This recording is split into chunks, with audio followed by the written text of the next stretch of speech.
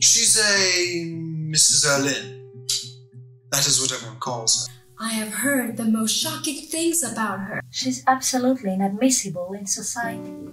Women like that have no heart. That woman can make one do anything she wants. I prefer women with a past. They're always so damn amusing to talk to.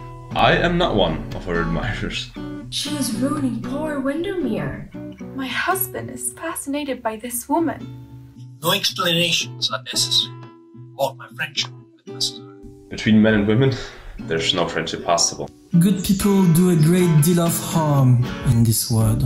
Mrs. Erlynne was once loved, respected.